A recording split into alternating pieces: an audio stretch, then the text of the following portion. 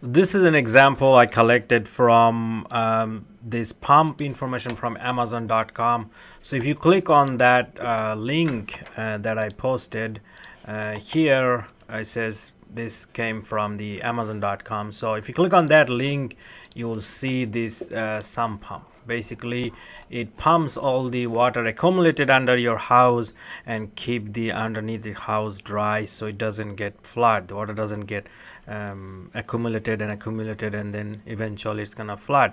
So most houses use sump pump. So the performance criteria is given with the sump pump. So this one says it's a Wayne company pump, and it's a half horsepower sump pump. It delivers about 3,900 gallon per hour at 5 feet head, and then 31.50 gallon per hour 10 feet head. So I use that 3150 at 10 feet head. You could use any of these numbers to analyze this, what's going on with this. So the first thing says, is this statement true? Let's calculate the power based on the information they have provided. So if we want to calculate the power of this pump, the power output according to their number is going to be P. If P is in PSI and then Q is in gallon per minute, then if we divide this by 1714, then this number will eventually come in horsepower. Check the other video how this equation comes. Now for this pressure, it says it developed at 10 feet. Basically it's a fresh water, so I'm guessing is the feet of water. If they use mercury, that's gonna be different situation, but which is not, which is 13 times more.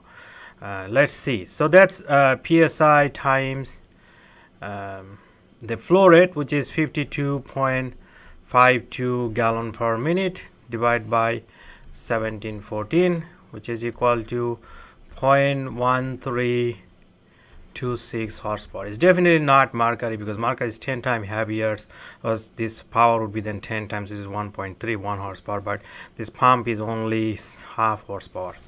So that's the horsepower is developing, but it claims that it's a half horsepower pump. So I don't know that pump has this low efficiency. Anyway, assume the sump pump statement is true. Calculate the horsepower loss. So loss is gonna be, it says that half horsepower pump minus it produces this many horsepower, which is 0.5 minus 0.1326, which is 0.367 horsepower. So mostly everything is lost. Most of the sump pump has just one check valve and just maybe 10 feet of pipe, couple of elbows, which is probably no loss compared to the power. So almost negligible loss in there. The only loss you have is the 10 feet height. Now then it says find the efficiency. If we calculate the efficiency of this pump, it's gonna be the output power divided by the total, it says. So that's gonna be about only 26.54%. I don't know what's going on with this pump, but that's what I got according to their information. Next question is asking if an electric motor is providing half horsepower to the sump pump. Maybe they are stating their electric motor problem. Let's calculate that. What is the torque output by the electric motor at 1,000 RPM?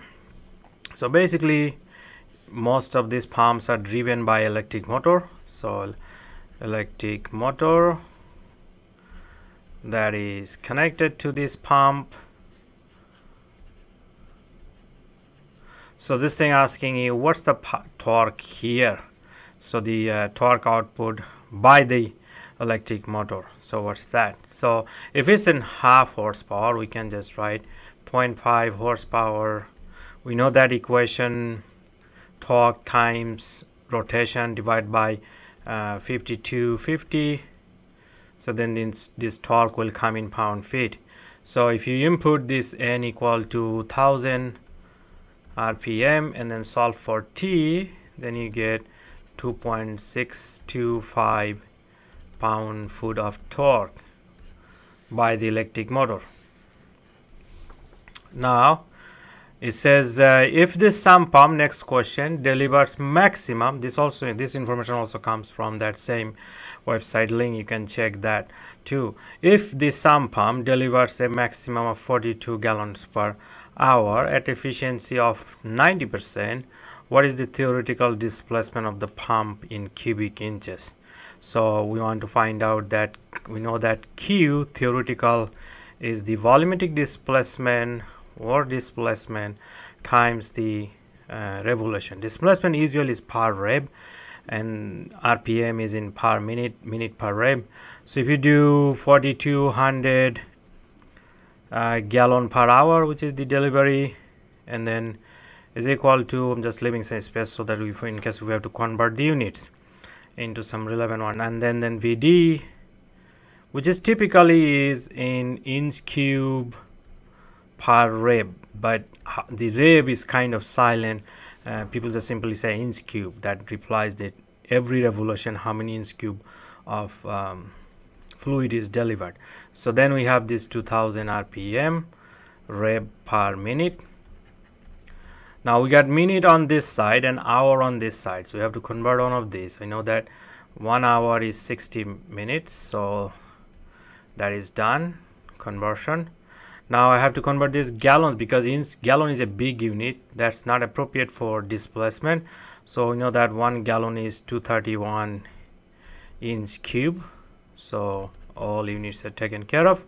So VD, volumetric displacement, is approximately 8 inch cube per rev.